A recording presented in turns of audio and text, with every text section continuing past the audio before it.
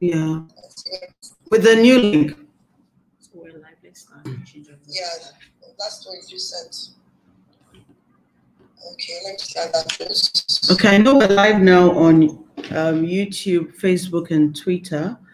And we're just craving your indulgence. Just give us a few minutes before we start the conversation. Okay, I see you now. Okay, I'm adding you. Yes, there you are. Okay, I'm adding you. Welcome, everyone. Special welcome to my sister, my friend, Osayi. Osayi, thank you for taking time to do this. It means a lot to me. I'm not taking it for granted at all. I know I call you at very short notice, the same way I treat your Ghana twin Belinda, but thank you guys for bearing with me. So Osayi is the CEO of ACT Foundation. She's best friend to many, and I call her my A to Z of Nigeria because Osayi knows everyone. And anytime I'm looking for anyone or anything from Nigeria, I jump to Osayi, and she's never failed. And why I particularly wanted to have this discussion with you, Osayi, is because you are just, I've never seen anyone who has such a capacity and an ability to form friendships that are meaningful and to just see the best in everyone. Even when I know they're exasperating you, you manage it so well. So when I thought about waters and wasters, you're such a waterer, and you also know how to manage wasters that I couldn't think of a better person to have this conversation with. So that's why I brought you here this Sunday evening. So thank you. Thank you for joining us. And to everyone who's joining us on Instagram, on Facebook, on YouTube or Twitter, thank you for making time to join us. And I'm looking forward to a really, really interesting conversation on knowing your waters and your wasters and knowing what to do with them. So, Osayi, let's start. So, why is it important for us to know? First of all, okay, should we start with who the waters are and who the wasters are before we go into knowing how to manage? Yeah. We can do that. Hi, everyone. It's absolutely amazing to be here, and thank you, Charlotte, for having me. As always, I love your conversation. Okay, I'm gonna. Do you hear me? I can hear you, but it's muffled. Hold up. Okay, let's try.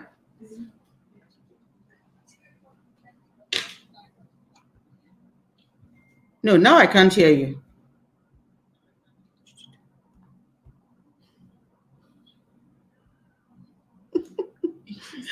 Oh my goodness. Hold up. Today is just like. Oh, sorry, can you hear me? Okay. But you've gone quite okay. Let me try this again. The sound was interfering. Because I have two devices on. Okay. Let's go on. Getutu, can you hear me? Just say yes. I can see some names. Can you? Oh, this thing is driving me nuts. The internet is bad. The internet is acting up. Oh gosh. Okay. If you can hear me, just go on. At least they can hear you on IG. And I'll try and figure out how to hear you.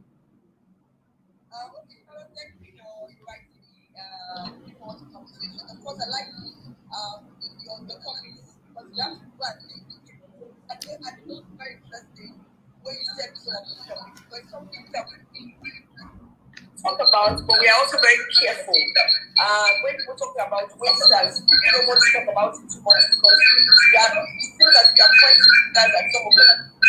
And you guys are comfortable about that. So it always happens that way.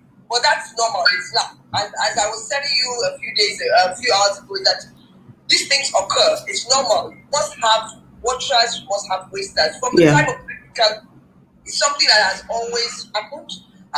It's not something that is new, but we have to find a way of balancing those two people out. And also, telling yourself who you want to be as a person as well, because you also don't want, even as you are telling people that they are wasting your time or they are watching you, you also do not want to be a waster. You want to be someone that waters as well. Okay. It's not only about everything, I always think about other people.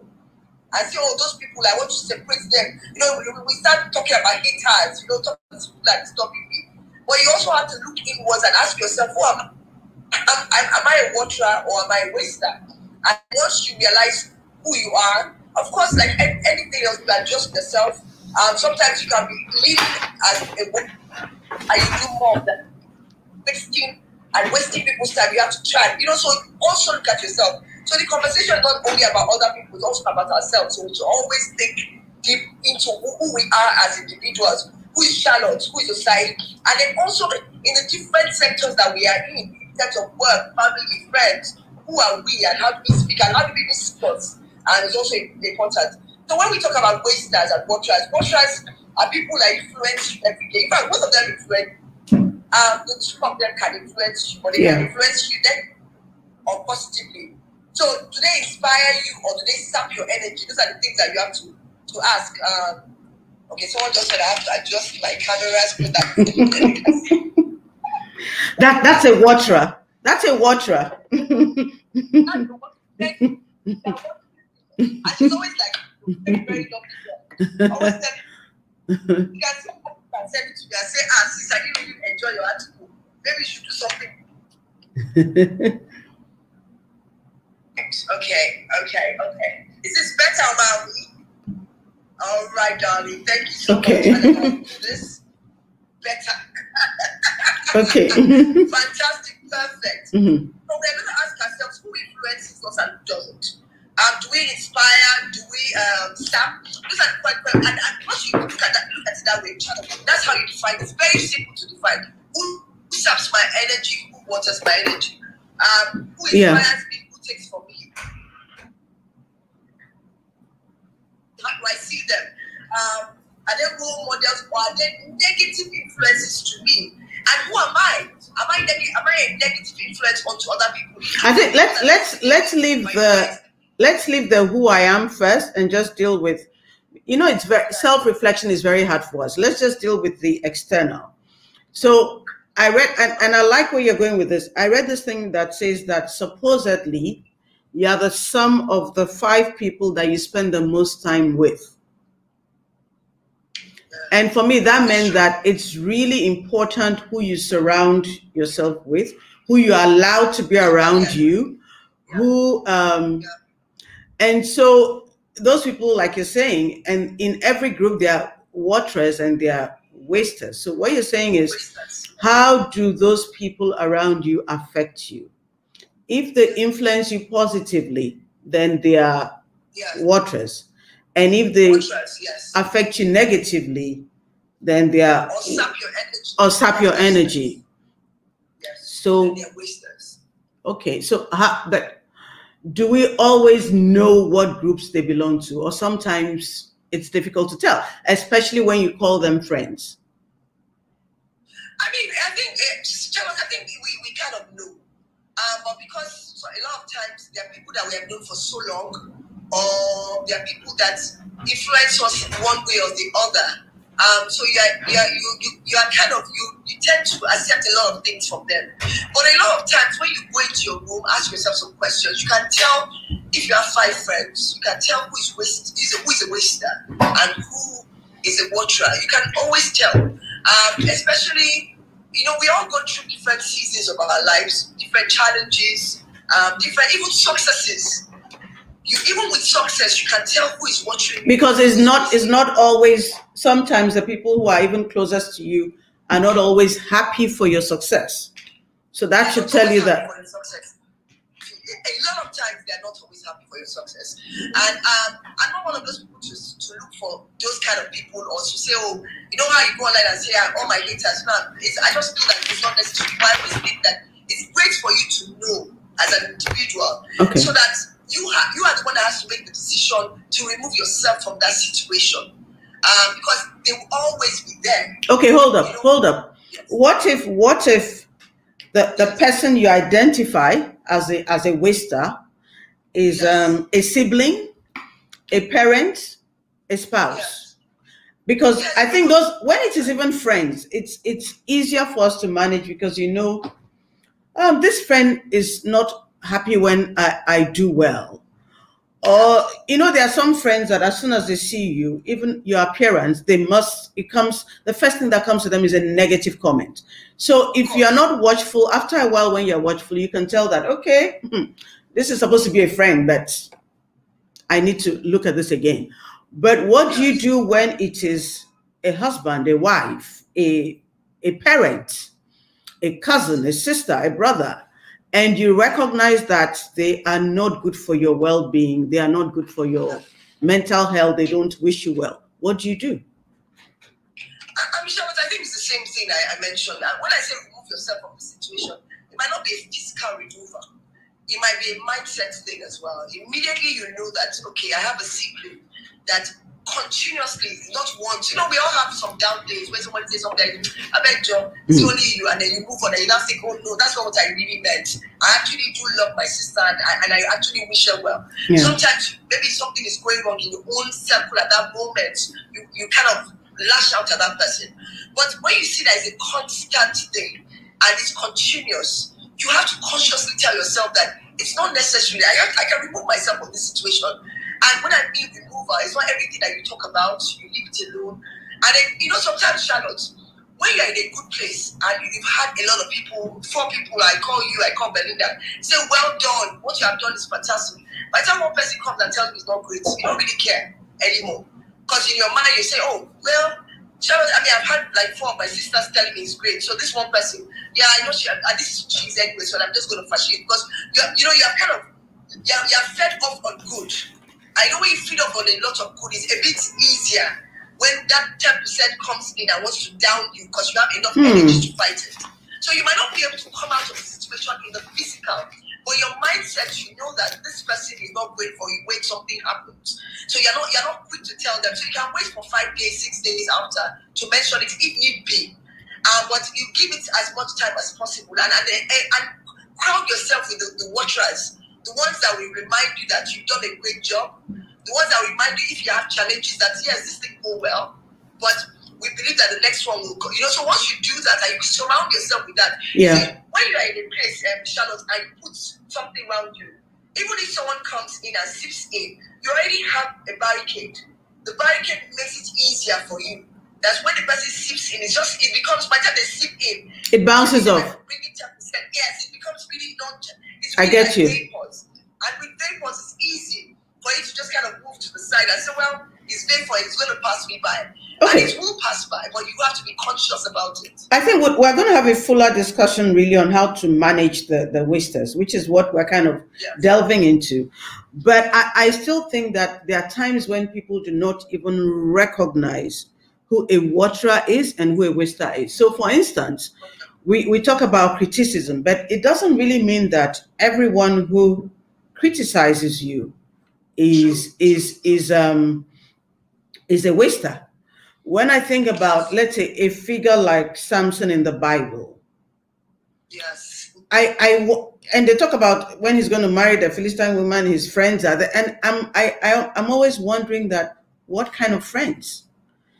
Yes. Even his constantly going back to Delilah. You have to start wondering, at what point were you going to figure out that this person was looking for your destruction? So the point is, sometimes your waterers may actually be people who criticize you.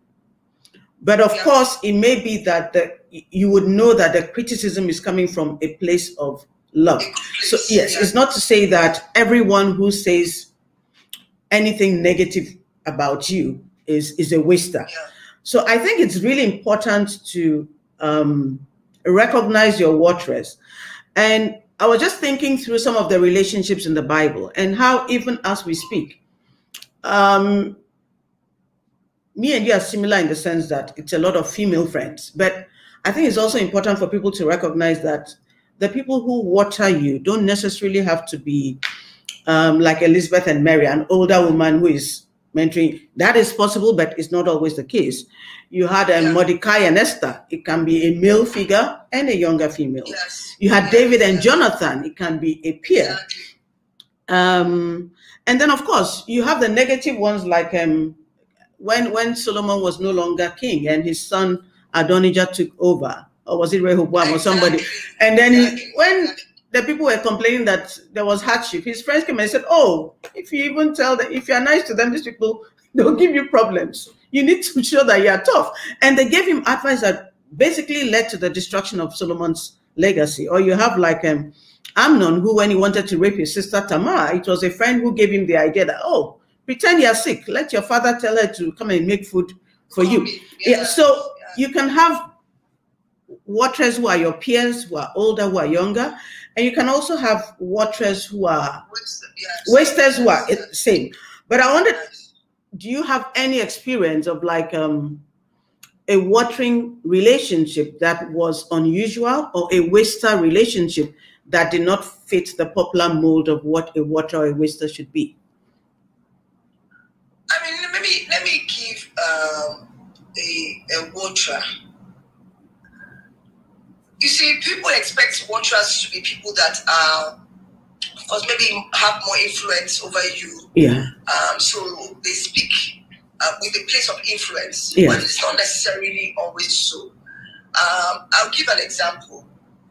I have an assistant who I feel is a watcher completely. Yeah. Because it's not a normal relationship that we have, but I mean, I know for a certain that she's one of those people. She comes on, she looks out, she checks things, and very, very clear about if I do things wrong. So someone walks out of my office and she thinks that the conversation did not go as well as she should. She comes in and says, "No, there's a way she says it." That she manages you, yeah.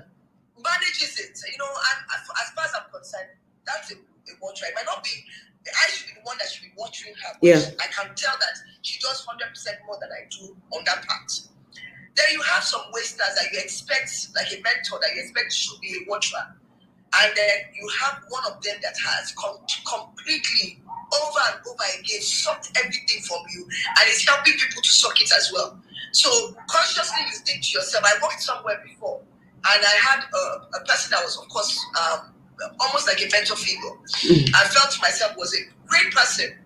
And then I went one day to my boss and the person said, "This is the person that wants to destroy you. So you have to be careful." Wow. And I was completely taken aback about it. Is it not that they start out as a mentor, but what I've realized is when most people are dealing with other people and they start out, "Oh, I want you to succeed," and they're supporting you to succeed. However, mentally, they have set a limit to how successful you should be. They want you to be, yes. Yes. They may not even realize it, but they have. As soon as you cross that limit, they become resentful because it's like, "I wanted you to succeed, but I didn't want you to succeed to this level."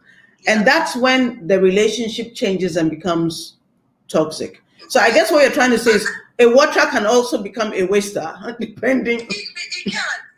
And that's why Charlotte said, that's why I kept on saying from the beginning that we have to be very conscious and make a decision ourselves. I mean, the person is still someone that I talk to. I didn't completely cut the person out of my life. Yeah, because I was sensible enough to realize that it was also someone that was important, necessary enough to keep those. But I also became sensible to not take a lot of the advice, and also I was very careful to remove myself from the relationship in that sense of the way. But you don't always have somebody that will tell you that be careful. So you have to, and when the person said this, I actually realized that really there were a lot of signs. But I mentioned earlier. Yeah, but you ignore it. Yeah. Yes, you ignore them because you feel to yourself, this person is close to me. I don't want this to happen. Then you almost want to apologize for the kind of behavior the person is doing, and you must remember that. And I'm still going back to Charlotte, also talking about the fact that you must know who you are and realize that you are more important than that relationship. And I'll leave it as that. Okay, so one of the keys to knowing who a watcher is, especially when it comes to friendship, is also being clear about what true friendship is.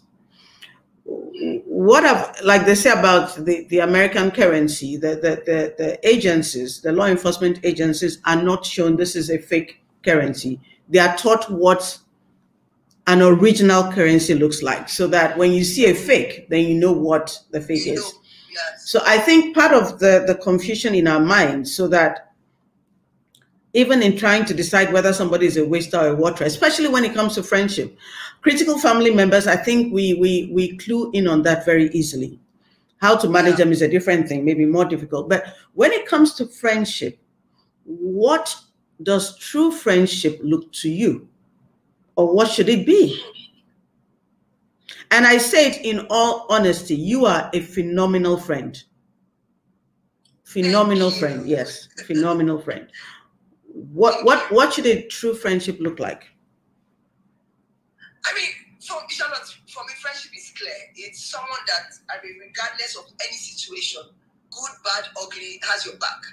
And I when I tell people this, people think I'm very, very clear if I enter a relationship with a person, except it becomes something that you want to kill my children or my father, all those things. You know, I mean, I'm always in it for the long haul, because I feel that there's some things that the person has done or has shown me that, and I also think it's very spiritual for me. I feel that people that become my friends 30 years, 40 years, very spiritual, that God brings them into my life for a certain purpose. Yeah. And so I take it from that point of view. So a lot of times I use Christianity and people say, why that person? I said, look, there's a reason that the person is in my life. So once I know what it is, then I begin to play. But true friendship is someone that has your back. No matter what, they watch out for you.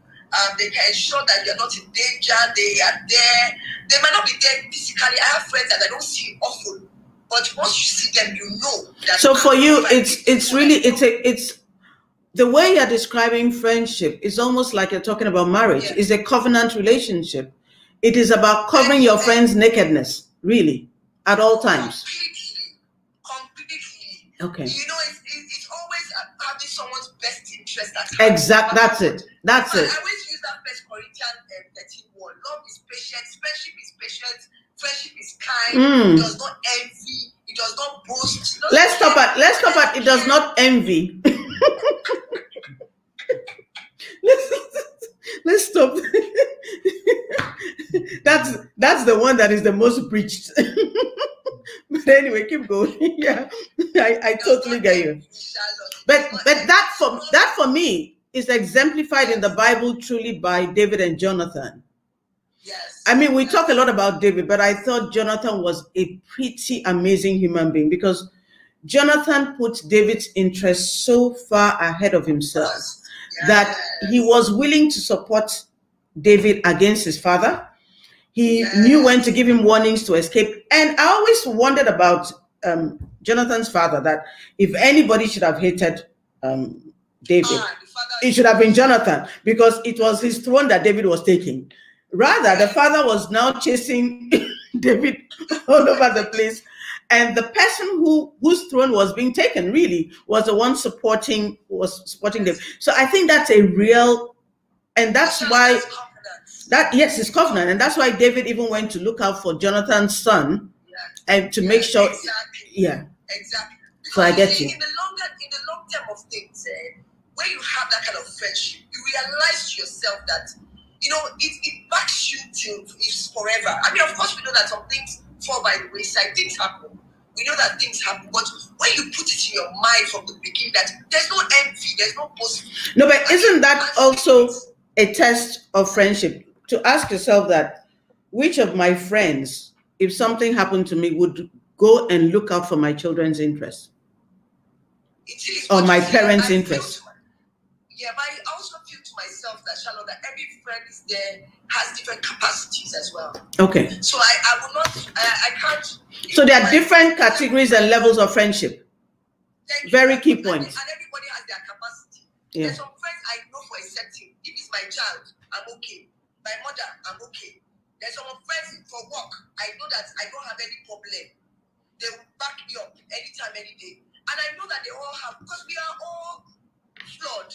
We all have our weaknesses, we all have our strengths. That's important. And that's another problem also, Charlotte, because we put a lot on people and expect a lot. Our expectations are very high. It's not like there's anything wrong with it, but because we have very high expectations, when someone does not look for your child, when person comes to, I have my friend, my son has come to Accra now, and I'm expecting that Belinda is going to check up on him for the 5 days he's there. Yes. And you all know that Belinda will. But I have another friend that's not who she is. She will call him and maybe get someone to pick him up from the airport, but she might not check up on him every single day to make sure that he's eating and he's fine and all that. So they're all different. But that doesn't mean that they love me any less. They're still watching. I get you. Watching on different, yes. So it's also about appreciating and accepting your friends for who they are. God bless you.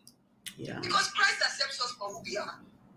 He does. He sees us simply as who. You see, as long as they're not wasters, they're not people that want to, they're not harm your child, yeah. Patient. Yes, they have all those things. All those things I'm talking about in 1 Corinthians, they see them. Once they have that, every other thing becomes null. You don't even mind people who go and check every single day. What you are caring for, that they actually do care about you, and you know it, and they care about everything that concerns you, and they know it. You see, when you have, I'll give you an example, Charlotte. Someone now sends, well, everybody has, you have scars on your back, I do, we all, but people see, they don't see it all the time. We always see the look, I've come to, on this page, I've done my makeup, I put my nice wig, I even got green glasses to go with my book. You know, but nobody saw me. You're watching, baby. It's all green. I'm watching. I bought the glasses, I was looking all cool. Nobody has seen me 3 hours before. They've not seen the sacrifices, the challenges I've gone through. My friends that are watchers have seen it. A waster does not see. So that's a key point. Why is Osayi? Why does Osayi have everything? Why is everything going well for her? They've forgotten the 8 years or the 10 years that have been challenged and I've been getting the stripes on my back. They've forgotten it. They don't even know it because they're not watchers. They are wasters. They don't care about it. What they're concerned about now is seeing me and saying, and she won't wear a green boo-boo, and she's wearing green glasses. Who does she think she is? And yes, who does she think she is? And she's just enjoying her life. Everything is going well. You know, they forget. You know, they don't see it. So you must understand that those are not watchers. They are wasters. So when they do those things, it doesn't affect you so badly because you know that they are not watchers of your life. You focus on your own lane and bring the watchers into your life. The wasters, when they start doing these things, including family members, including the ones that you think are close, including your pastor. Some pastors yes. Oh, yes. Some pastors are wasters. They are wasters. Once you know that they are not part of your journey of life, what they say makes no difference to you. You move it. I move on. I move on very quickly. I laugh about it. I call Belinda. I will laugh and say, light has gone in Lagos. You understand? I will say, Belinda, they've come again. You know, they've forgotten that for 5 years, 10 years, this is what I was doing. Yeah. Nobody knows what I did 2 hours ago. Nobody knows what was under my hair. They don't know what kind of what I was wearing. They see me now and they think this is it. But they don't know that the stripes that we are bearing on our backs, we end it. You know, so that's when you know that it's only a watcher that will know the stripes that you have on your back because they are your people. I totally get you, but I think that then the mistake usually comes from us in not recognizing what category they belong to. Yes. And then you bring a waster into your life and treat the waster as a watcher.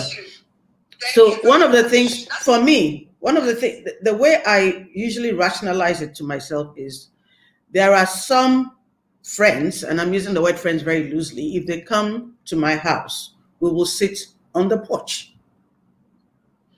There are some friends who would come into the living room. There are some friends who just stroll in and go into the kitchen and start opening fridge and whatever. You don't even need to see yourself. No, I don't even have to be home. There are some who can go upstairs, enter my room, enter closet. Exactly. It's different levels of intimacy. And so you must set the boundaries for how far some people can go into your life. And recognize They are not bad people, but this one is just an envious person. That is how the person was born. This one is just petty. She can't help herself. Just leave her in her corner to be her petty self and whine about. But you see, what I've also noticed, and it is really true that who you surround yourself with determines who you are. There was a point in my life where because of physical proximity, I was close to somebody who maybe ordinarily I should not have been close to. And I realized that every time we sat down, this person always talked about other people. And this person did this, and this person did that. And so after a while, I had to call myself to order that what you're not growing in this relationship. You're not getting anything out of it. This is constant talk about other people. It wasn't enriching my life in any way. And so I had to take a decision to call, like just pull myself back and create some distance in that relationship. And I realized that when I kind of push the person out of my life, not that close, there are people, oh, hello, how are you? My life became better because it was becoming toxic. Not that the person did anything negative to me, but it's just the way the person spoke about other people and the constant talking about what other people were up to. I found it very, very frustrating. So I don't know if you've had any experience like that. You do. We do have experiences. I mean, if you talk to all the women here, you'll find out that sometimes you have to ask yourself, no, this is not supposed to be how this relationship. And even the men, Samson's friends. Men and women, but sometimes even in an office relationship as well. Yeah. You find that you start because you see the person every day, the person comes close, you start inviting them, you now realize, we're not really on the same brain. We just, please let me just stay away from that. But that's the same reason why you have to also know what you are looking for, what kind of networks you are looking for, what kind of relationships is important to you at a given time. And of course, sometimes those office work relationships, that you need them for networking, you need them to move yourself to the next level.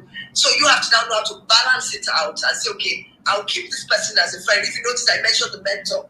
I'm still a mentor, still someone that is I'm close to, but I'm very careful about. But you manage the relationship and the influence. And of course, we all grow. Exactly, we all grow. So you now know that, it's not everybody that just sprouts up. We all have family members that we wish we could get rid of, or we haven't. They are still there. We see them in every meeting. Okay, I'm happy you brought up growth because that's one of the things I wanted to talk about. Especially with old friends, the ones who've known you from primary school and you started work together and all that. Sometimes you realize that either physical distance or what's the other? It's not always physical. Okay, so two of my closest friends live in London and Geneva. I don't talk to them we can go weeks without, even months without talking. But I never feel a sense of distance. I think distance is really the issue. But I just think is it possible to outgrow a friend? Because there are some friends, sometimes I think there's just nothing in common. And the one even struggling, like, did I do anything wrong? And you find out, you think about it and you can't put your finger on anything that went wrong. You've just grown apart. Is that part of the cycle, or I'm being a waster myself? It's part of the circle, and it's a circle we must all accept and realize that it just happens. Because Charlotte, all of us now, if you had friends from secondary school, for Christ's sake, and they're your closest friends in secondary school, we have all gone through different up, down, sideways, push. Some of them, with loss.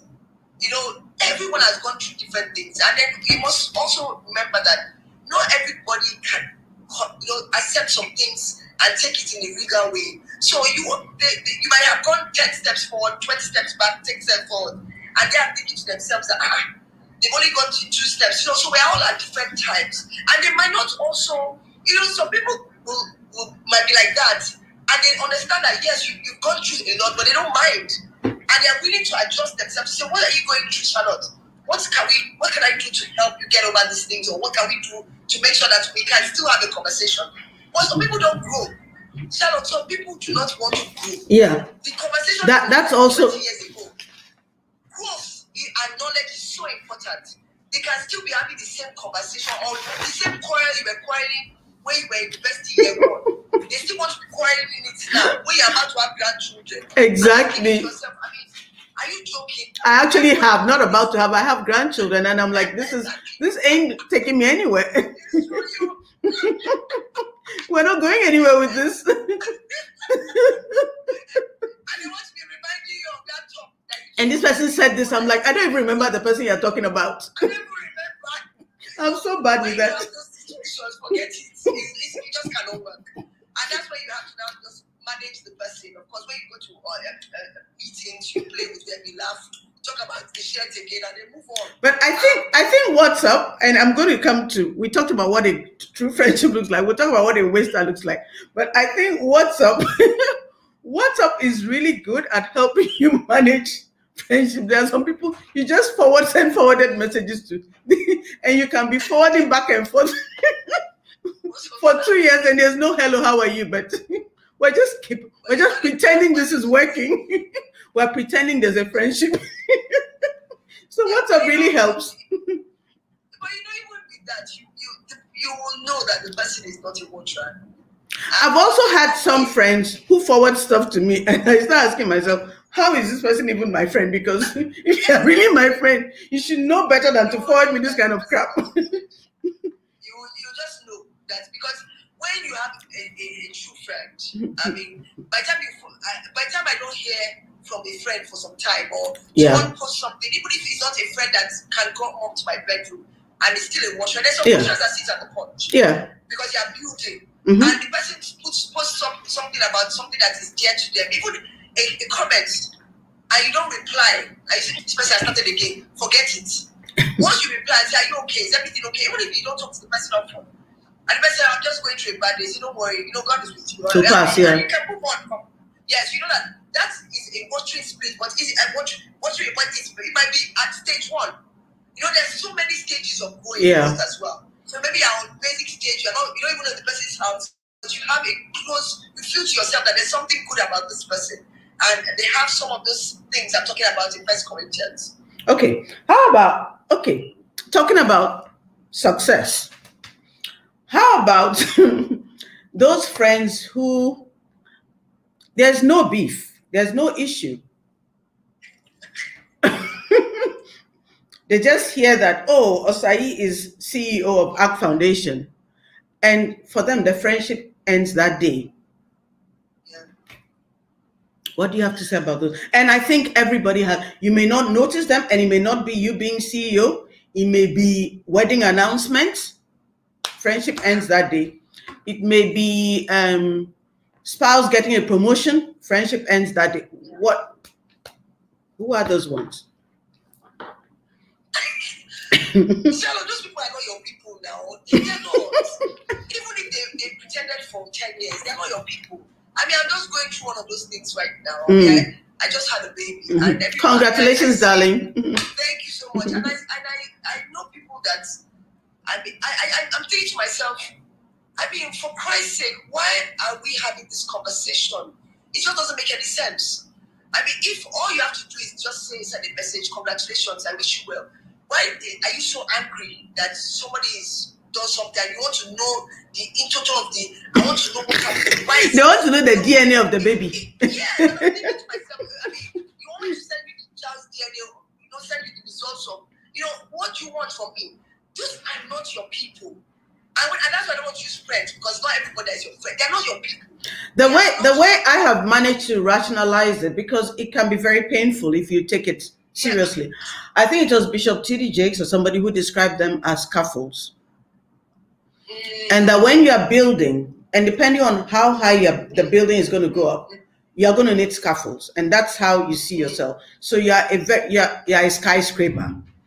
And so if you're going to build 20 floors up, you're going to need very high scaffolds. But when the building is done, or a floor is done, the scaffolds would come down. It must come down. Yeah, so I just take them as scaffolds. I'm like, okay, so this person, their time in my life is Scaffold one is over. Please, let's move on. Maybe now we need a new paint job or something. But it's not every friendship that is meant to last forever. Yeah, Charlotte, I don't know about painful because for me, I don't. Someone said that it's very painful. Yes, I mean. If you don't recognize their purpose, that they came for a season, it will be painful. Yes, but from the beginning, as we're all growing and we're all seeing these things, just know that they are not your people. Simple. Yeah. And the ones that are your people are your people. Yeah. So once they're not your people, it's okay. And I think you should actually be grateful that they are leaving. They are showing that they are not your people. Rather than keeping them around is actually the more dangerous thing. God bless you. Yeah. Why are you wasting your time? And then you see, Charlotte, we must realize that life, it doesn't last. We don't know how long we have. We have conversations today. Thank you, Benita. Your people are your people. That's all. Conversations today. You don't know what's going to happen on the 6th of June 2021. So do the best that you can. Enjoy. Be present in your today. And the ones that are not present, leave them alone. It's okay. It's going to be fine. We're going to be okay. So we don't have enough time. So if you love somebody and you want the relationship to be great, you work at it. Because really, building relationships take time too. It takes a lot of effort. And I understand why people say, oh, I gave it 10 years of my time. And then this person, and I just realized that this person is a waster. And it's wasting my time. I said, you can see the signs. Like any relationship, like even a marriage, you can see the signs. Sometimes before we go marry someone, we already know the signs that this person. And we choose to ignore it, and then when the consequences come, we start complaining. It's hard. We choose to ignore it and everything. Okay, so since you brought up that topic, before we even define where waster is, don't give me that eye. What happens when you have married a waster? If you haven't married a waster, of course, if you are wise, after this conversation, you run very far away. Put some physical distance, emotional distance, use the block button on your phone, which is my favorite button on my phone. But what happens when you have already married a waster?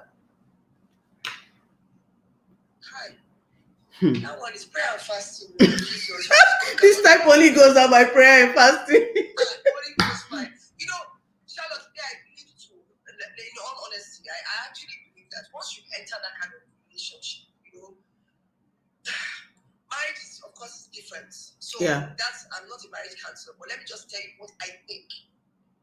Like any other relationship, you try to make it work and find ways to say, okay, this person is a waster. It's not doing me any good. It's a constant drain. Constantly draining everything from me, my work, she doesn't want me to succeed. So that's a bit difficult. So sometimes some human beings do change. Some, but a lot of times very few. And that's why I said. So that's why I said sometimes you go to, you know. But you do know that change can be for the better or for the worse.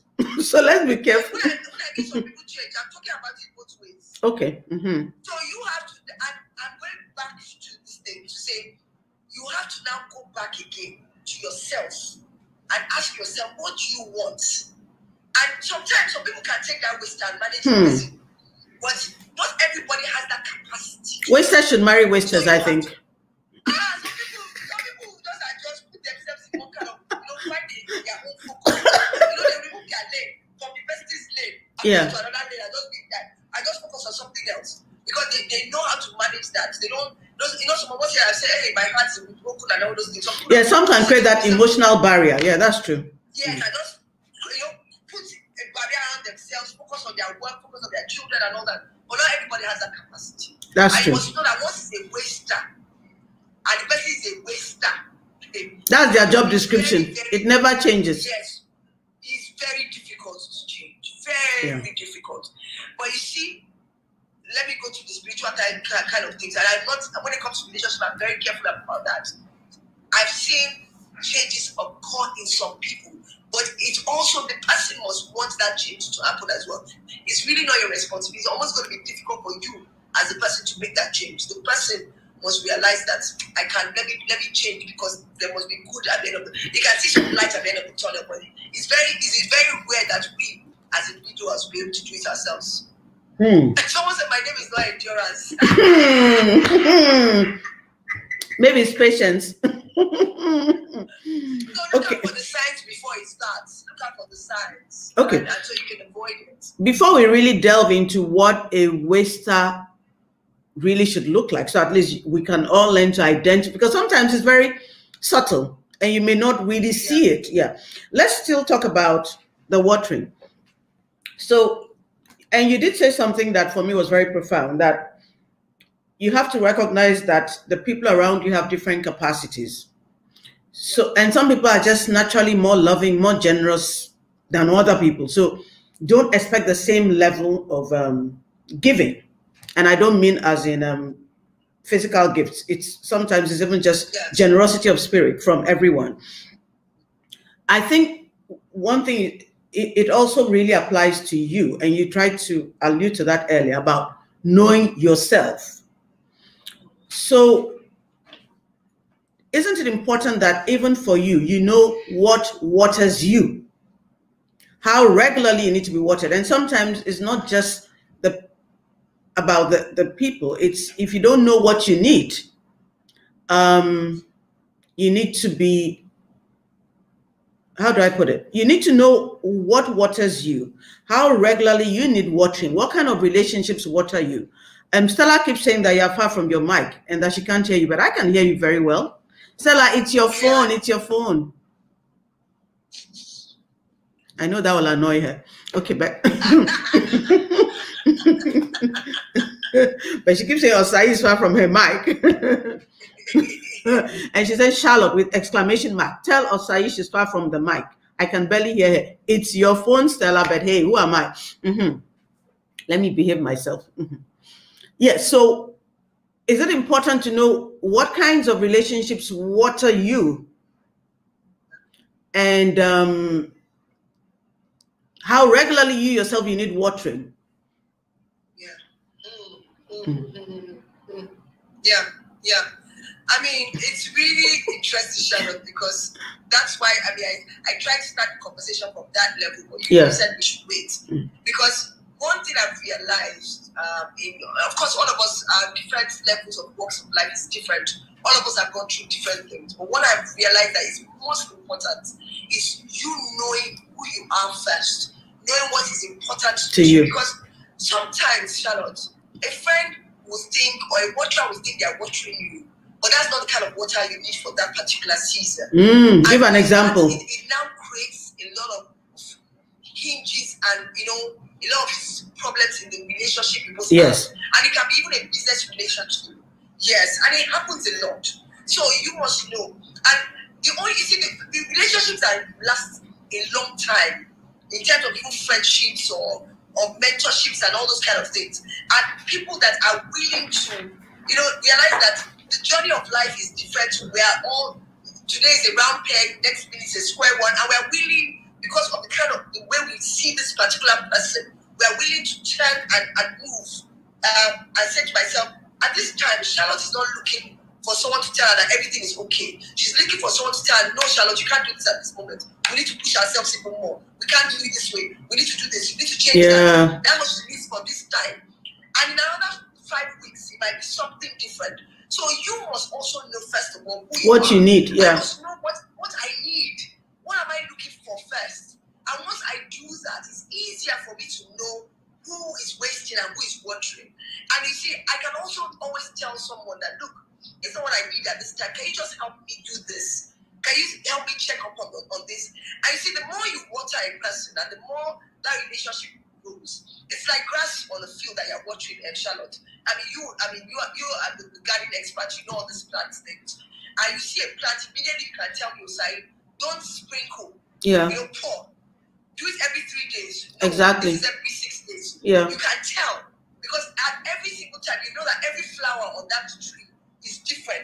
This bouquet is different. This plant is different. We are all very different. Different. Yes.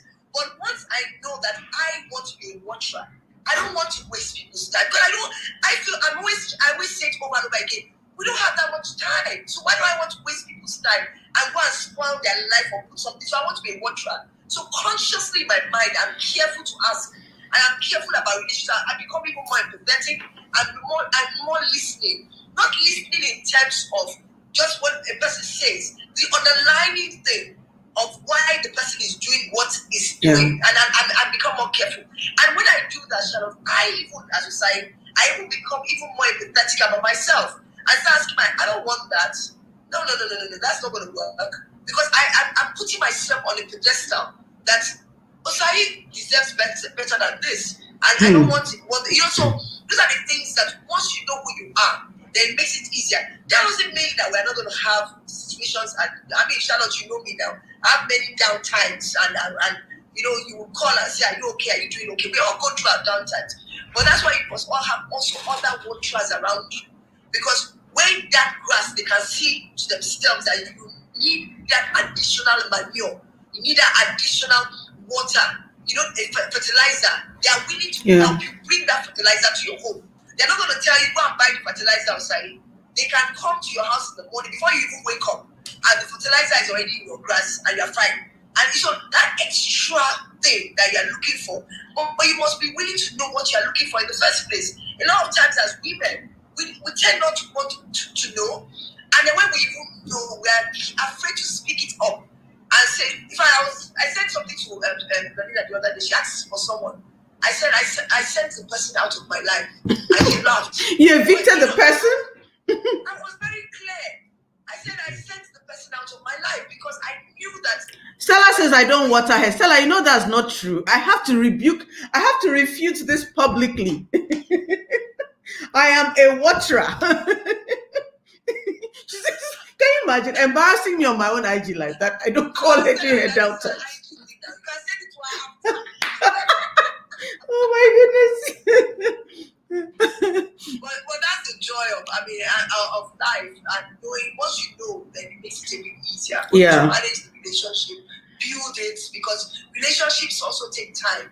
They do, and it's like you're saying, it's very sacrificial, and I think that brings up a point you had made earlier, that it's not enough to just want to be watered. You also have to be a waterer, and if you are not generous with yourself, why do you expect other people to be generous with you? I have 2 male friends. Both of them don't even live in Ghana. Denise says what? She's abusing me too. These are watchers who are becoming wasters publicly. They are becoming wasters publicly. We rebuke this spirit in the name of Jesus. Revert to your watering. Let's see, Stella is saying, Osayi, I love you, you're making sense. That's supposed to make me jealous. I don't even care. I love Osayi too. She's making sense. But my thing is, so you must also have that generosity of spirit. It's not just about receiving it. And we should also remember the mirror principle. Maybe sometimes what we're getting out of other people is what we are getting into them. But I have these 2 male friends, and why I mention them is because they don't even live in Ghana. One comes in and goes. It's not Ghanaian. The other one is Ghanaian but doesn't live in Ghana. But what I've noticed about them is there are 2 people who, when they sit with me or they pick up the phone and they say, how are you doing? I can never give them a flippant answer. I find that when they ask that question, I immediately start telling them every deep thing that I'm going through, that maybe some, as I'm talking to them is when I'm addressing it or admitting it to myself. But I've come to realize that it's because they speak from such a place of, there's a lot of love, there's no judgment. And it is very genuine. I can sense that they truly care. So when they ask me, how are you? I can't just say, well, I'm fine and ending that. No, I have to respect their affection for me and pause and really tell them what I'm going through. So for me, it's always been, sometimes I ask myself that, am I this loving to them? And they've made me a better friend, because now sometimes I get up and I just check on them, and I go to the same level of depth. It's not just how you, how's the family, how's what. No, I want to know, how are you really doing?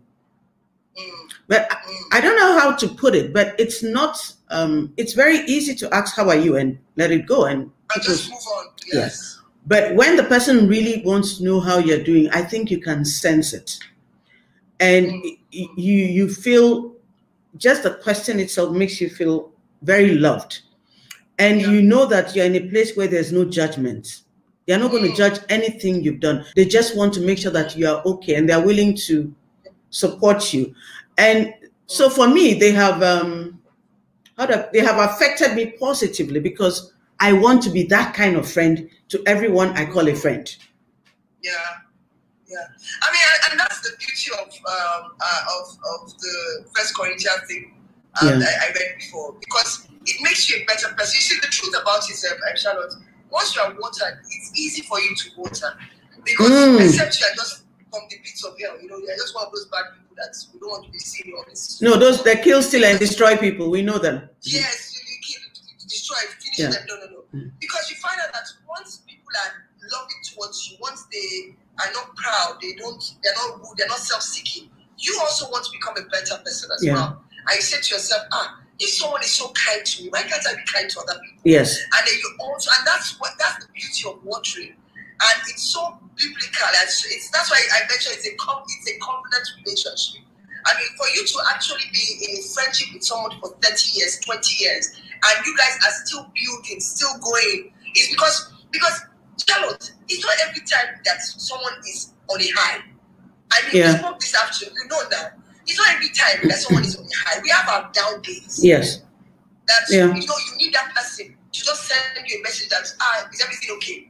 Send me something. Let me see what you look like. Or send you a silly joke and a laugh about. And then you find out that you also will do that. Maybe not for Charlotte, but for the next person. Yeah. And as we water, God waters us. Iron sharpens iron. Water somebody else. Yeah, iron sharpens iron. It always happens. Yeah. And that's the way it's supposed to be. And that's why we have to kill the waster one, the waster spirit, and realize to ourselves that it's really not necessary for us to be envious, for us to be easily wanting to pull other people down. Okay, you've started identifying the waster, and I'm happy you said spirit. Some are real spirits, so you said you shouldn't be envious.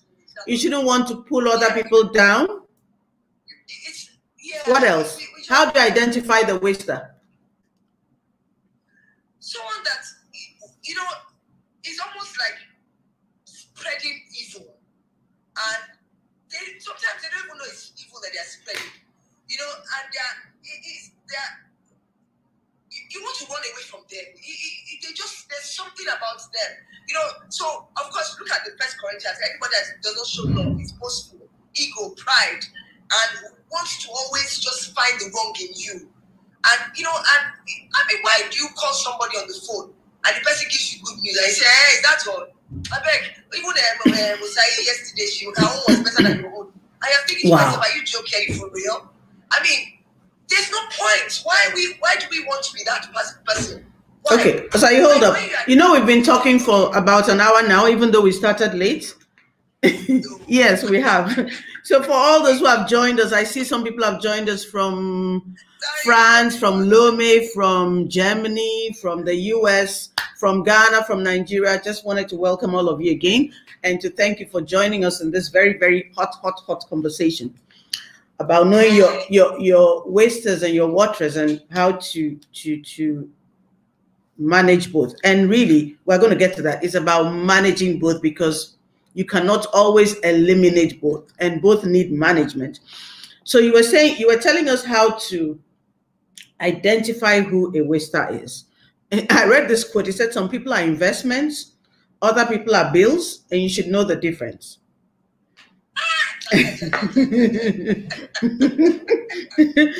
So now we're trying to identify the bills, the liabilities. So they are usually envious. They usually don't celebrate. They're not happy when you share good news. No, they're not happy. They are constantly wanting to put you down. And others down. I think sometimes they may not even be doing it to you, but they're doing it to or talking negatively about other people to you. Yeah. Okay. Yes, constantly doing that. They are not that. They're self-seeking. Wanting it to be all about them. Even when you are going through something, it always comes back to who they are. So they want you to always do. They want you to give and give and give and give and give. Someone said they will not patronize you. That's true. That's true. They'll go to everybody's business except yours. That's true. Yes. Mona says they encourage you to be frivolous with your money. Of course, you are getting poorer. Yeah. Yes. They're easily angered.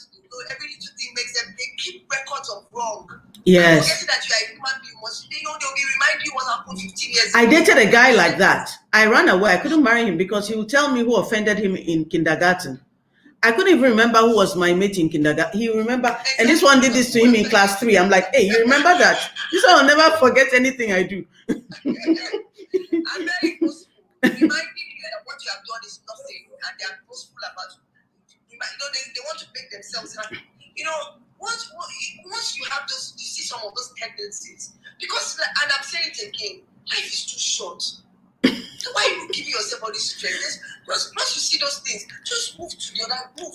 No, but hold on. Before you run away from them, isn't there also a part that maybe it's because they really do feel inadequate or they feel small, and so they think that if they make you small, then they feel bigger. It may be coming from a place of inadequacy. Charlotte, okay. I mean, it's coming from you. You're sounding like, okay, if you want to carry this cross, go ahead and carry it. Charlotte, look, I've carried a lot of crosses in my lifetime. Plenty self. And know, some of those crosses, you can tell that I'm carrying some of them down. Yes. No matter how hard you try to put them down, the crosses stand up again. They don't go anywhere. Because you still have to carry it again. So, of course, some crosses are there, and you can now know how to manage that cross. But there's some things that are not necessary because they don't bring any good. Belinda is a wicked girl. She said, "Waka pass with your inadequacy." You have to be kind. Kind. Belinda, I've been teaching you kindness. I don't think it's working. It's not working. We need new notes. But some of them you just don't need the extra stress. Yeah. Because we're already stressed. Mental health is key. Yeah. We're all dealing with so many things, and especially if it's not someone that's like family that you need to try for because to manage, yeah. Yes, to manage, and it's not like God has. Some people that God wake up in the night. This is your cross, carry it. No, God not send that kind of. You can pray from them from a distance. It's not everybody's cross. I like that. Pray for them from a distance. You don't have to carry the cross to be praying. Yeah, that's true. That's true. From a distance, a very far distance, and then you are okay. Life is too short. Don't give yourself any extra stress and everything. God will help them. God will help them. So that there are people that love them that will help them to carry it. I mean, of course, Shannon, look at us. Every one of us on this call have done one thing that have not been good to somebody else. And when I mean not good, I'm talking about maybe one day we're not kind or something. The people that are close to us have told us, no. Osayi, what that thing you did is not good. Those are your watchers. And if they corrected you and you've changed, I said, actually, I won't do that again. That was not necessary. So that's different. But this is like a permanent drain, source of drain. Constant, yeah. Drain. Does not stop. Pray for them from a distance. Prayer is key. Tell them to join. You can give them that different prayer groups in the morning now. Just give them some of those, send it to them. They never want to join prayer groups because they are perfect, but that's a different matter. But okay, this is my approach, and I've been wondering to myself whether I'm actually right. I'm very non-confrontational. Belinda always laughs at me over that. So as soon as I realize somebody is toxic for me, and usually I open my gates too wide and allow all sorts of people floating in and out of my life. So as soon as I realize it, then mine is one day I'll just get up and use the block, but have a whole long list, block. Or, as I did recently, delete WhatsApp. After I complained about Belinda deleting WhatsApp, then I deleted WhatsApp. And I tell you, the first 2 days after I deleted the WhatsApp, it was bliss. and I only set up another number for like just work. But I also realized that in doing that, it was like I was redefining my boundaries. And so the access was limited. And there were some people that I said, if they really have to send me a message, I really want to see. No, I want when they send the SMS, then it tells you how much money you've spent. You know, WhatsApp makes life too easy. Yeah. Every time they send me a message, it costs them some money because I realized it was too easy. So, but sometimes I feel that's also like running away, not dealing with issues. I just block, or I have like 200 phone numbers, or I just change my phone number, and then I now redefine who is going to get my number. It's a way of creating boundaries, and I do believe that in terms of managing, whether it's friends or is managing wasters, waters or wasters, you need to constantly audit and redefine those boundaries. But I'm not really sure how you should go about it. I do recognize that not everybody can be as eccentric or as excessive as I can be, as in I'm deleting WhatsApp. Maybe it's a DNA thing, since my sister did the same thing. Exactly. But what's the best way to manage this? I think we're all different, Charlotte. Completely. So that everybody saying that you blocked them. No, people are see disgrace. Even Denise has said something about you. See disgrace. And the borders are opening. Customs has been set up. I will get to all of you soon. We are redefining. We're redefining boundaries here, people. Be patient. But you see, Charlotte, we're all different. Yeah. And we're all on different journeys, different seasons. This thing you did now, or you're doing now, maybe 2 years ago you wouldn't have done it. Maybe you were stronger then, or you were more accommodating.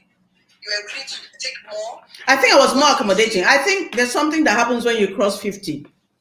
You just get to the point where you're like, you know what? Forget this. I can't do this. You know, I can't do this. I can't do it.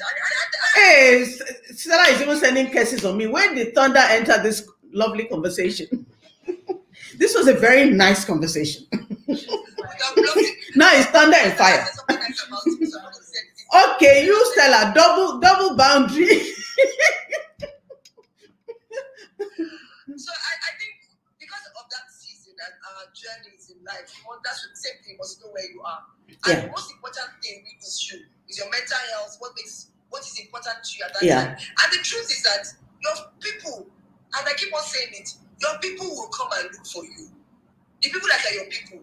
I mean, you guys left WhatsApp. It didn't matter to me. Anywhere you are, I find you. Yes. I can reach out. Thank you. Stella, she followed me to SMS. When did she join WhatsApp? She didn't even know how to use it. And when they calling her. So, so you will find your people are your people. Yeah. So what is important is your own mental state. What gives you peace? Do what works for you. And what works for you. Yeah. And once you do that, you can find out everybody else will fall in line. And I don't think there's anything wrong with it. And in another few months, it's not something that you will do again. So we're all, and then somebody else will say, why did you do that, Charlotte? And if I was going through things, I didn't remove myself. That's you. That's your own matter. Waster alert.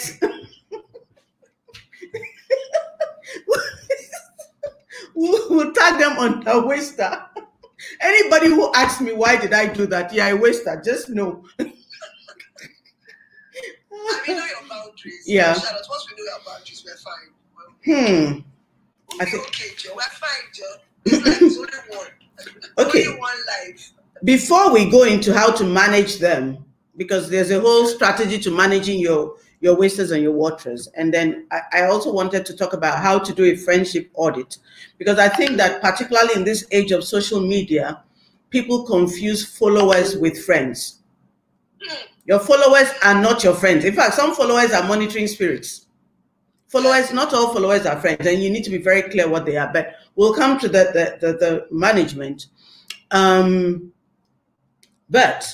I wanted to talk, there's this psalm in the Bible that I always find fascinating. The first psalm, Psalm 1, it talks about do not walk in the counsel of the wicked, or stand in the what? Stand in the way of sinners, or sit in the seat of mockers. And I've always wondered why did they pick those categories of people? Because really, it's telling you who to walk with, who to stand with, who to sit with. And that's very different. There are some people you shouldn't walk in them. There are some people you shouldn't stand with them. There are some people you shouldn't sit with them. Why that? Is it because it's like different degrees of influence or what? But I've always found it very fascinating. Yeah, I mean, it's the same thing we've been speaking about. I mean, when you gave the example of someone in the porch, then you move into the dining, you enter the kitchen, it's the same thing. And you must know what every level of friendship where it is. And they can all affect you.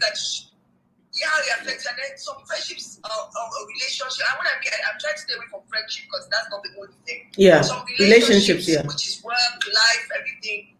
Cannot pass your front porch. It's just normal. It's just okay. They are great where they are. Keep them there and be okay with it.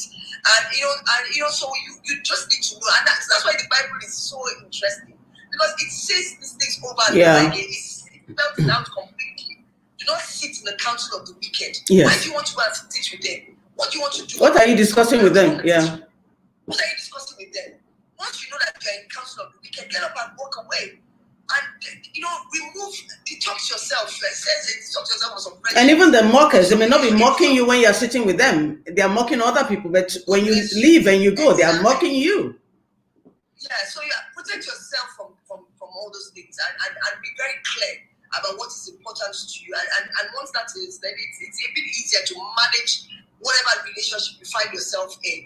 And even some people tell me, what can I do? It's not my friend. These people are in my office. They have to be, it's not everybody in your office that. Who is your friend? Let me give you. I like what you mentioned, Charlotte. Because of the new age and social media, a lot of people feel to themselves that someone told me, oh, you have over 1 million followers on LinkedIn. Hey, you have so many people, your friends. When something is going on, they will support you. I said, are you joking? I don't know them. How are they my friends? Do I know them? Do they know my house? Do they know where I live? Do they know what's going on? They are not your friends. It's as simple as that. It's not everybody that sends you a message on DM that is your friend. It's not everybody that likes your thing that is your friend. And you need to know who your circle is. You need to know. Define your circle. Define your tribe. Who's your tribe? Who's going to work with you? Who's going to work with you during good times and even during bad times? And a lot of times during good times, who is your tribe? Your tribe is your tribe. It's as simple as that. Everybody else are people, but your tribe is your tribe. Yeah. And once you know who your tribe is, then you build on that relationship. That's where you exert your energy on. This is the management you're talking about. This is how you manage your friends. Yeah. How you manage your tribe. Yeah. Mm-hmm. Manage them. Yes, your tribe. And that's when, of course, it requires a lot of energy. And it requires a lot of time and sacrifice. But because you know that there are sacrifices as well. I mean, a lot of times, look at you. Something happened. You guys fly to Lagos. I fly to. It requires time. But because you know that there are watchers, and it makes it easier for you to sacrifice, to give, to do, and to be, and to be real as well. Because you know that regardless of what you say and do.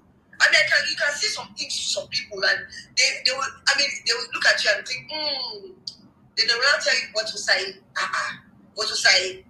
And after a while, you say, well, you know your people. Or even somebody you think is even a waster, they can help you get a better perspective and say, this person is actually working in your interest. Because sometimes when you're too close to it, you can't see it. Yeah. Yes. So, once you do that, then it makes... No, as for Belinda, what she does, and she's supposed to be a watcher in my life, when I now identify somebody as waster and I block the person, she'll now tell me why I should have blocked the person 5 years earlier because she had recognized the person was a waster.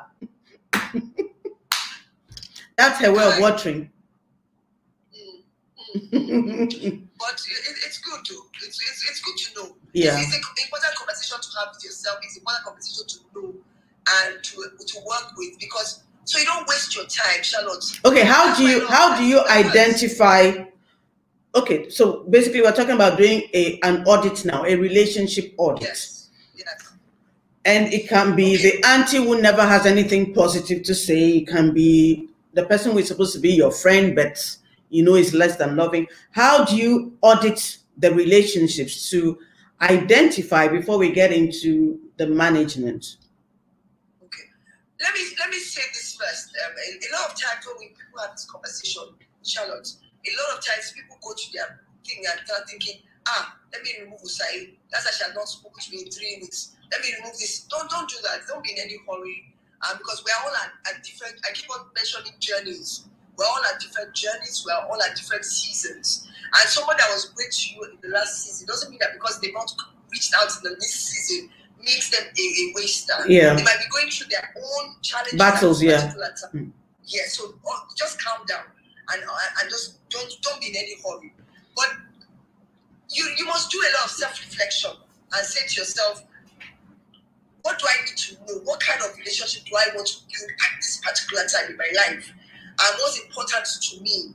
And once you know those things, and what do I want to learn about myself and others? So once you do that, then it makes it a bit easier. Then you start looking out for, some things that, like, I'm going back to that scripture because that scripture is so helpful. And it just helps you to just pick out a few things. Who loves me? Who are people that care about me? Who that they love me patiently? Who are people that are kind to me? Kindness is such an interesting thing, Charlotte. Kindness. A lot of people are not kind. They're not kind. That's true. And I'm not talking about generosity or giving things. They're just not kind people.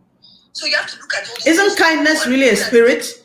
Isn't it a spirit? It's a spirit that I don't know. Sometimes as if some people should go and go and pray in the morning and ask God to give them that spirit. Yeah. You have to self-reflect, and then there's some people that are just general. I have a group of friends, and there are two particular friends. There's one person particular. I always say to her, I don't like the way you speak to this person. It's supposed to be a very good friend of yours, but constantly rude, constantly demeaning. Why do you want to have someone that is constantly demeaning to you? So those are the things that you look out for. Of course, like anything else, Charlotte, if there are 17 things, of course there will be more. There might be 20. If you pick out, and when you self-reflect and you pick out 9 things that are important to you, and someone has 6 of those things, of course the other 3, you ask yourself, are those 3 things the guy? Am I willing to just let it go? If it's fine, and if it's fine, then it's okay. And then sometimes also you know that you're at a strong point in your life where you can handle a lot of things. But when you're at a weak point, as Brenda would say, that's when you kind of retreat yourself, build yourself again. Because no matter, even if some watchers there, when you are going through a low point in your life, they might be watchers, but they are not for your particular season. And that's why I say don't remove them, don't block them at that time. But they might not. But I can block them and then I can restore them later on. But if you block them, the person might not be happy that you were unkind to them. They didn't know I blocked them. They just thought I was not. Okay, let's keep going. Okay. I take that back. Okay. Thank you. But God knows our heart. He sees us. Yeah. He knows us. And we must remember again that our journeys in life are all different. So a lot of times, high expectations of everyone. We just feel to ourselves, this person is my best friend, so she must know. It's not all the time. It's a bit difficult. It's a lot to put on somebody sometimes, Charlotte. And some people, we're all raised differently as well. Some people might not even understand that they should be checking up on you because that's not the way they were raised. But how about, okay, there are some people I have in my life, and as soon as I see them typing or I see a phone call from them, I know that they're coming to take. They need something. There are some who never, maybe that goes back to the kindness you're talking about.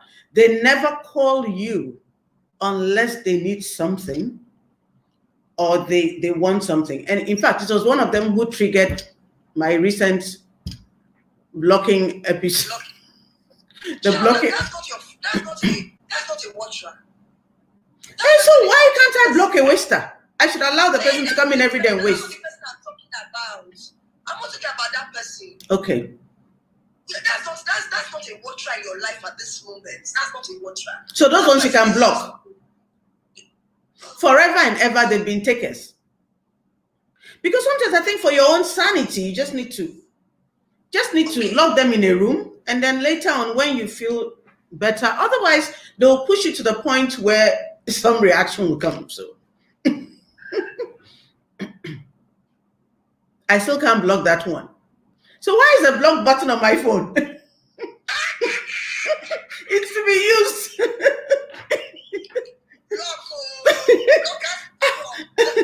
The sanity has to come first. They should stay in detention for a while. After 6 months, we can open the door again. If you are better behaved, okay. Thank you.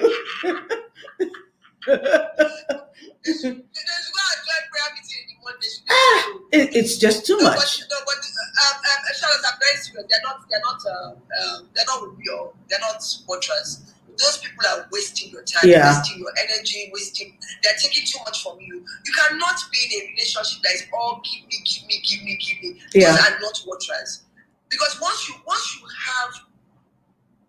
have, you're not self-seeking. You will give and you'll be given. Okay, we've lost you on the StreamYard. I don't know why. Okay, I'm coming back on there. Okay. So I don't think so I'm not talking about those kind of people. I'm talking about people that that in your different seasons of your life they've been there with. They are friends, but they are just having a bad day. They are having yes, and we're not always. And some people themselves during the seasons. So that kind of people, I'm saying that you have to make sure you also reach out to and just realize that we are all in different seasons, different times, and stuff like that. That's what I mean. Okay. But yes. Okay, so one of the strategies clearly is identifying who people are in your life. Doing some self-reflection, knowing what you need. Belinda says friends with no benefits. Yeah, exactly. And just reevaluating relationships. I find that the most dangerous times around me are getting to the end of the year before we enter a new year and birthday periods. I can get into a very reflective mood, and that's when I basically just evaluate relationships and start redefining stuff in my head. Yes. But so setting boundaries is one of the ways of managing wasters. And investing in the people who are your waters, investing more energy and more of that is another way of managing. Okay. When it comes to waters, what else would you suggest in terms of managing waters? Because, these wasters can be so draining that you spend all your time thinking about them and not on the ones who actually add value to your life. Oh, Charlotte, God bless you. And that's why I don't like haters club and all those things. I'm just one of those people that say, oh, they're my haters. I'm talking out to my haters. I just feel to myself, I'm wasting too much. You see, I'm saying to guy, I don't feel that we have too much time. So I don't want to waste time on haters and wasters and all those people. No, but for the haters, I think that their case is settled. God says when he has a banquet for you, they'll be the special guest. So just leave them, let them get their outfits ready for the banquet. You just focus on just focus on how to build the goods that you can see and leave those kind of things alone. And then just and leave them alone. So let's just see when we have watchers, how do we manage them? Because if you don't manage them well to you may end up losing a waterer because of your own attitude. Yes, because a lot of times, sometimes, and I think I mentioned one or two things when I said high expectations of human beings as well. When we feel to ourselves that this person owes me, nobody owes you. We are both in a relationship and it's a mutually beneficial relationship. Nobody owes you. I don't owe you, you don't owe me. Because we're coming together as friends or coming together as colleagues where we want to water each other. So in watering someone, you have to be conscious of that fact that I want to love this person. And it depends on the guy. I want to like this person. I don't want to be self-seeking when it concerns this person. I don't want to make a post without being about this person or myself. So look for all those scriptures as well. It's not. I don't want to be too easily, and I don't want to remember every little tiny thing because Charlotte, we are going to offend each other. It's normal. Yeah. Even our bestest siblings we offend each other. Even your child offends you. So let's just make sure that we're not keeping wrongs. Record of wrongdoing. Yeah. Yes. Let's be careful, and then let's make an effort. Especially when you're in your good times, because when you're in your good times, you have a lot more energy. And there will be good times and there will be bad times. Even the Bible says it. Store up during good times. Yeah. I prefer to stop when things are good. That's when I have more energy. I will call, I will send something, I will do this, I will make sure they ask you to join for this, call you, ask you what's going on. I can spend 1 hour before talking to you. So I'm storing up. Those are the things I do. Even in terms of building a business network, Charlotte, we know this now. Yeah. In networks, we know that you need to build. You need to make people realize that you are there, even when you're not getting anything from them yet. You give and give and give, because you know that they are watchers as well. I know that because they are watchers, your season will come in their life when it's time for them to water you. So you're okay about it. That at this time, I'm strong enough to give more than they are giving me. And you see, when you don't keep a record of, I don't care how many times HOK has called me. If something is going on in her life today, I call her. I don't care. I'm not putting it in my mind that, she's called me 5 times when something happens. But as soon as I see something, I send her a message because I believe to myself, she's a watcher, I'm a watcher. So I don't really take it as, and I feel that some of those things I wrote down as Osayi, because of what I want, she has given me 6 of those things. And I'm comfortable. Do you understand? So it's those are the things that we need to look out for. And we continue to build. Relationships take time. It takes energy. It takes trust. Relationship takes faith, Charlotte. To believe to yourself that this my friendship with Charlotte will last till our great grandchildren. Yes. Yeah. You have to believe it in your heart. It's faith.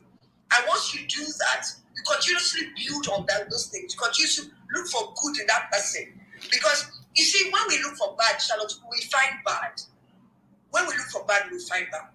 So as long as, and that's why I said from the beginning, we must know that the person is a watcher. Because once the person is a watcher, it's easy for you to commit. It's easy for you to do more and be okay about it because you feel to yourself, I trust this person enough to believe that when it's time for me to be watered, she will do exactly. But that's the thing. I also find that the true watchers do not make demands of time on you. You can go 2 months, you haven't said anything to them. When you show up or when you need them, they will show up. So even for me, even a sign of a waster is those whiny friends. You know those ones that even when you pick up the phone to call them, hey, are you now remembering me? Where have you been? I'm like, hey, it's not marriage. I was only trying to be nice here. I mean, really? Why somebody can't call you again, and then you now start, and rather than just, and maybe that's another thing we should know, even for managing your waters. So somebody calls you and they're checking up on you. Is it now you're now remembering me? So all this time, I'm like, so entitled. Me after that, you'll be blocked.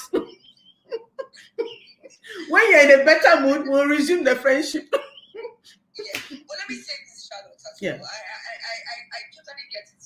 I reached out to someone yesterday. I haven't spoken to the person in 3 months. And the person hasn't spoken to me in 3 months. And the first thing he said is that, finally, you have time for me. So I had to, take it on in. You're a very good child. I said to myself, because for me, as I said, I mentioned from the beginning, a lot of my relationships are spiritual and covenant. Yeah. So I have to say to myself, there's a reason why I'm reaching out to this person. Do not let it pass. So basically, you have to dig deep sometimes. I remember the good the person has done in the past, because otherwise, this will end you a block. And I said to him, it doesn't matter when I'm reaching out now. And I said, I know something is wrong. I just want to make sure that you're doing okay. Yeah. And at the end of the day, I found out that yes, he was going through really difficult times, So sometimes. So it was like a little bit of self-pity. Yes, you might not want to talk like that, but that season that you are in, and that's why we have to be very careful with our seasons. That season you are in just makes you want to just be angry about something and talk. Everybody so please do not be angry at your watchers when they call you, because really it can put some watchers off and you may be blocked for 6 months and not get any water. Wow. There's even time, there are offenses and there are sanctions. You can be blocked for a week, you can be blocked for 6 months. It's really forever. In my defense, it's really forever. It's really forever. Okay, so since Belinda brought up the friends with benefits, I've always had a problem with that phrase. Forget the sexual connotation, but should that be our mindset in entering friendship? Friends with benefits? Or it should just be, I'm your friend, I'm here for you. Because it's almost as if you're not getting any benefits, then you should end the friendship. I get the sense in which Belinda used it, as in when somebody's always taking, coming, and then they take. You need to, but I'm saying in the contemporary use of the phrase, friends with benefits, other than sex, of course. Well, I mean, sex is a need, so if that's what you're getting from the person, that's really entirely up to you. But should we enter friendship with that mindset of it is for benefit? To be fair, some benefits can be good if it is companionship, if it is to help the person grow, if it is to give support. So I think, Charlotte, the definition that we always put with benefits is very materialistic and self-seeking. Okay. But you see, the truth about it is that every waterer and everyone that is watered gets a benefit. Yeah. So, we all, even with Christ, we have benefits. Mm-hmm. All of us. Yeah. Christ went to the cross, he died for us. It's a benefit we get. But because of the way it's been said, with benefits, so it's very difficult to pull the positive out of it. So I try not to use that word when it comes to relationships or friendships and everything. I'm very careful with the word benefits, but I know that we all get benefits. So it depends on the meaning that we put on the word benefits. Yeah, I get you. Yes, so we have to just be careful about the context. I get you. We have less than about 20 minutes to go. It will be good to take some questions. If anyone has some questions. Have we received any questions? It's just comments, no questions. Okay. We appreciate all. We've had some really great comments though. Some nice, interesting comments. Yes, other than some people's own, but that's another story. We have all sorts in our lives and I love them all. So what do you think about the idea of a friendship audit while we're waiting for comments? And when I read about it, what they say is really about what we've been talking about, redefining your circle. But it was, I don't want to use, okay, let me not use that word. The approach was you define your own values that are important to you. So if honesty is important to you, integrity, kindness, sensitivity, you write all those values, about 10 of them. And then for the people who are supposed to be your friends, you list, basically you score them against those values. And then if they score between 0 and 3, you know that really you and that person, there's really no connection. I got it to a certain point. There's somebody who is no longer my friend. And it's really because of the way I saw him treating other people. As in, you drive to a place and the way he speaks to the security man at the gate. And one day I was in his house and the way he spoke to his domestic staff, I was really surprised, and it was beyond surprise. I was shocked. I was like, but in my head, I'm like, but you don't speak to people like that. Yeah. And so even though the person always treated me nicely, I started wondering, but if you can treat other people like this, then that is really who you are. So I kind of put some distance between us. So I can get the thing about doing a friendship audit based on values, because if your values are not the same, Yeah. then you can't have the kind of covenant relationship that you're talking about. Even the Bible says, can two walk together unless they be agreed? Yeah. And even in marriages, I think people enter because of physical attraction or whatever, and then you now start seeing that your values are totally different. And if you don't have that value alignment, it can be very difficult. So I don't know what you think. Is it necessary to do a friendship audit? Is it necessary to evaluate people in our lives, not just friends, based on this? Of course, if it is a colleague at work or a superior, you can redefine your boundaries and know that, see, I'm here for work.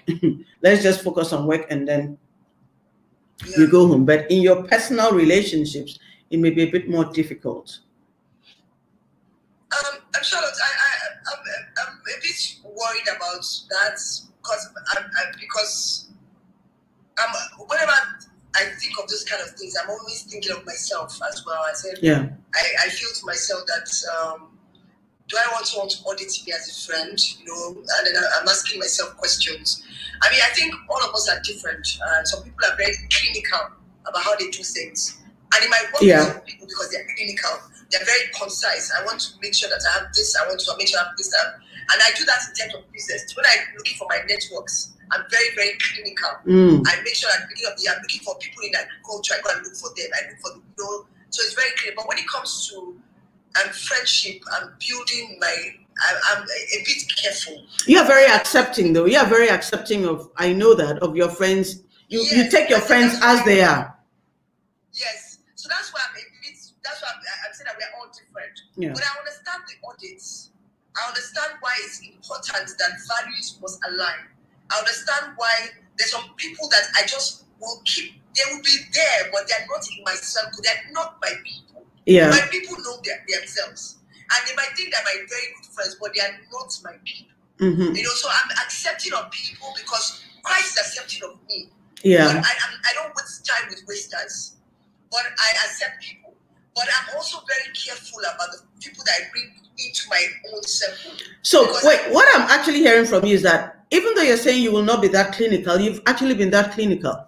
You've been clinical, and the people who are your people, there's a values alignment. And you're very clear. Yes. The other ones are in your circle. They are in your circle, but they are not in your tribe. Because you know that there's no values alignment with them. God bless you. Yeah. So that's why I'm saying that I do it, but I'm not as clinical as that. I know, because, Charlotte, that's the reason why I'm saying we must know who we are. Yeah. Very simple. Because I know I'm accepting, I mean, the word you use, I'm very accepting of people. I can get to that everybody's my friend. But no matter how much they try, they will not become my people. They are not my tribe. Yeah. There's some things that are fundamental that I'm looking for that I know that you cannot give me. And when I mean you cannot give me, it's not a thing. It's a spirit in me that tells me that this is not my tribe. And I'm very conscious of that from the very beginning. And so I can do everything with you, but there's some things I just will not sit at the same table. Nothing wrong with it because we're all different. Yeah. And what I'm looking for at this season in my life is not what you are looking for. And we're very clear. There's some people that I have Charlotte, you know, all types of friends. But as I said, not everyone can sit at my table. And it's my table to decide who sits there or not. I think that's so important. It's your table. Yes, you get to decide who sits at your table. Yeah. Yeah. So that's someone said I'm very pretty. Thank you very much, Lady G. Oh gosh. You are very beautiful. Not just pretty, you're beautiful. You're a beautiful soul. Green glasses and all. Oh wow. So okay. I've run out of topics, unless you can think of anything. I think we've covered everything on my list. We've covered a lot of the things. Yeah. I think one of the someone asked me once that how do I find my own people, and it's important to have your tribe. Yeah. It's important to have people that come rain, come shine. You know where they are. Yeah. You know that they are your people. I mean, there's some people that I know that I can call at any time and say, Lagos, they will get on the plane and come and meet me. Yeah. So you must know. They cannot be somebody else's tribe. They must be your own. Yeah. And I tell people that you pick up your phone now I have 1,000 numbers there. How many of them? You say, how many friends you have? Said the 1,000 of them are my friends. That's not true. How many of them can you call and they will answer? At midnight. Not everybody that you can call at 2 a.m. Yeah. That will pick up the phone and listen to you.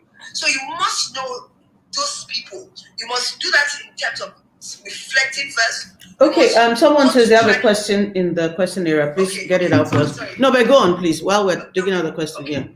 You must be there, be willing to attend, to be there for them, to attend meetups, meet them, know when to compete, call out.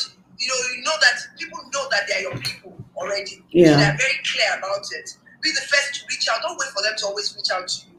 And then, of course, the most important thing, Charlotte, you must love yourself first. Nobody's going to love you if you don't love yourself. You don't think to yourself that, I'm better than this. I think loving yourself and knowing yourself. And know yourself. I'm better than this. I deserve better. I deserve good people around me. So those are important as well. Okay, I think I found the question. It says, I have a restrictive personality and some extremely close friends over the years, but I would love to expand my network and build new relationships. How do I do so? Oh gosh, they are talking to the experts. Expanding networks. That's you. Hey, friend, you know me, I will tell you, you need to expand your relationships. You have to find these things. You have to the first thing, same thing, self-reflection, which is what you have done. You know that you need it. You have to try these things. Go out of your comfort zone. A lot of times it's difficult for us. I have my people and I don't want to extract new people. A lot of times they are just comfortable because they are tried and they are tested. But you have to try these things. And go to the places where the people you want to meet are likely to be. Yes, what kind of people that you are looking for, what kind of values do they have. Sometimes friends as well, because if you feel that they are good friends with this particular person, you might extend that relationship to those people. Attend meetups. A lot of times people invite you, say, fine, dress up, wear makeup, put on my wig. You think about it so much and then you just sit at home. You meet people by going to meet them. So those are things that you must do. And then also know when to compete. A lot of times people actually send you a message, oh, do you want to meet up for something? And then you just kind of call it to yourself again. So you have to say, yes, can we do this? Or sometimes you reach out as well and say, can we meet up? And then even when I say come out of your comfort zone, you can also use your comfort zone to bring in new friendships. If your comfort zone is church or the mosque or you go to some particular places a lot, you can use some invite them there, Yes, look out. I go into meetings in church, and by the time I sit down through a meeting, sometimes you can already tell some people that when you say something, they say back with you. You guys are saying almost the same thing, and they're laughing. And then you can go the next step. Oh, do you want to meet up for coffee after 2 or 3 meetings in church? You have to consciously make an effort. Don't always think to yourself that they must make the effort. You also have to consciously expand the network and expand that friendship as well, and be willing to do very solid point. Right now. Yes. Okay, there's a question, and I was kind of expecting this. Person says, how do I get rid of a waster with family? I'm not sure we should be getting rid of it. It's almost like buy a little rat poison, but we should not be getting rid of them. Maybe it's how to manage them. Manage them. Get rid of them. Family is family now. Of course, there's some people that that you have to cut off. They can be toxic. Family members can be toxic. They're very toxic. And there's some of them that you just have to go. I think we mentioned it at the beginning, Charlotte, where we said, manage the situation. You know that this person is a waster. So you can already tell, build your boundaries. There's some people that send me messages or call me family members. I don't reply because then they see me and the family is opposed. I've been calling you. Cross now. We just laugh. You can dance with them at the party. But after that, you know that they are going to waste your time. Just create your boundaries. Make sure that you are giving them a number that you don't normally pick up. You can always... that's also another trick. Having that number, that dummy number for everyone. Make sure that you put them on privacy on your WhatsApp where they don't see anything that is going on in your life. Because sometimes all those stories that we're putting up, I post a lot. They are monitoring spirits. Yes, a lot of people think they see a lot of things I do, but I've put them under privacy, so they can't see my stories. So some of those people put them under privacy. Use technology, people. Technology is so essential that you use to limit what they see and what they know about you. But I don't want to use the word get rid of. No. Every one of us have family members that are wasters. We have family members that are toxic. Every one of us. So let's see how we can manage them. And even with the wasters, just like the waterers, I'm not sure getting rid of them helps. For every relationship, if you take a step back, there's always a lesson to learn. There's that famous quote, no man is your friend, no man is your enemy, every man is your teacher. There's always something to learn. So maybe the lesson may even be to protect yourself better. So you just need to take the lesson and, shift, redefine your boundaries, like Osayi is saying, and block what they can see and what they can hear about you. There was another question from... The example I gave you about the mentor that I have, and I said that this is something that happened 10, 15 years ago, and the person is still in part of my space. Because I know I learned from that relationship a lot. I gained a lot from that relationship. In fact, you probably even learned how to be a better mentor. Yes, I also learned how to understand what it means that you have someone that is wasting, that is not good for you. And I was able to change it and turn it around to benefit me now. So those things are also part of your life journey, and you have to just be strong enough to manage the situation and move on. There was a question from Ifo Maggie or something, but we've lost the question. She may have to send it again. Can I see another question? We're running out of time, so one question just came up not too long ago, but I think we've lost it. Okay, I've seen it. She says, I have a friend whom I term as a waster because she tends to be there when needed, but she doesn't think anyone else has anything good to offer, and she believes she's the MVP. So what do I do? Well, I don't want to answer this one. She's a waterer, but she feels that she's do all and be all and everything. Is that really a waterer? But is that really a waterer? You have to ask yourself questions as well. Because I think you should use Osayi's test of 1 Corinthians 13 and put the person's name there. Amma is patient, Amma is kind, Amma is not envious, keeps no record of wrongdoing. Use that test and see whether the person is really a waterer. Thank you very much. And then you find out that she's not. This may be a fake friend, and the fake friends are even more dangerous than the fake waterers, than the enemies. I don't know why people believe that they are the real, they are the MVPs. Nobody can know everything. You cannot know everything. You cannot be the be-all and end-all of everything. It's impossible. I mean, no one is an island. We don't live in isolation. Everybody is, we are all there for a reason. But for somebody to believe that they are so superior to everybody else, then even the watering is being done from MVP's most valuable players, being done from a point of condescension. It's like you are down there and I'm the one giving to you. That can also be very dangerous, because that may also mean that that friend doesn't want you to come up to the level where they are. That can be dangerous. Is there? Okay. But then what do you mean by we all fail that test? Which test? Don't mind her. She's not a good Christian. The 1 Corinthians test. Yes, I'm sure that's a homework for the rest of the year, to aspire to be that. We have to aspire. We have to try our best. But please, while we're waiting for more questions, remember to follow Thirsty Woman on Instagram, on Facebook, and on Twitter. And also, our next webinar is going to be on the 4th of July, I think. I think it's on the 4th of July, yes. And it is with Michelle McKinney-Hammond, and it is on birthing new things, birthing vision, birthing purpose, living a life of fulfillment. When the Bible says go forth and multiply, it doesn't just mean producing babies. There are so many things you can birth. And so we're going to be talking with Michelle about how to birth purpose, how to birth destinies, how to birth visions on the 4th of July. So please register and join us.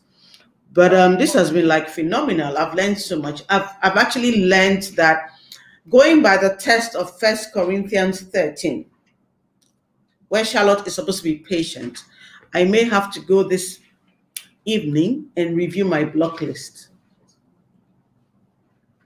and unblock some people. I need to be patient. But Osayi, thank you. This has been phenomenal. The verse, 1 Corinthians chapter 13, the verse on the chapter on love. Love is patient, love is kind. So what Osayi is saying, that to even weigh yourself as a friend, put your name in there and ask you, somebody's saying I'll fail that test. I can guess who. I've already admitted that I failed it. So put your name in there. Charlotte is patient. Charlotte is kind. Charlotte is keeps no record of wrongdoing. Charlotte is not envious. That's what envy. I'll pass that one. Is the patient one is the problem, but I'm going to work on it, Osayi. I promise. But Fantastic. thank you, Osayi. This has been very enlightening. This has been very elevating. I think we're all going to be better waters, and we'll be a bit more patient with the wasters. Even the wasters have their purpose. Even the wasters have they have their use. Yes. So thank you. I appreciate you and I love you. Thank you for being you. And remember, people, it's your table. Define who comes to that table. Aju, I see you. Define who comes to that table. Decide who can eat at that table. Define and refine your tribe. And be generous and be giving. Be the waterer to your tribe. And for the wasters, just know how to manage them. Create the boundaries. Put some distance if you have to. Physical, emotional, mental. Whatever it is that is going to keep you sane. But just do you. But remember, in this world, there are wasters and there are waterers, and there's nothing you can do about them. You always have those two. So thank you, ladies. Thank you, gentlemen. Thank you to all who joined us from all over the world. Really grateful, really appreciated. I look forward to seeing all of you on the 4th of July. Thank you, Osayi. I love you truly. God bless you. And God make you, thank you. I mean, better and better. You're such Bye, a everyone. God bless you. Bye, people. Thank you for joining us. See you next month. Thank you so much. Bye, everyone. Bye.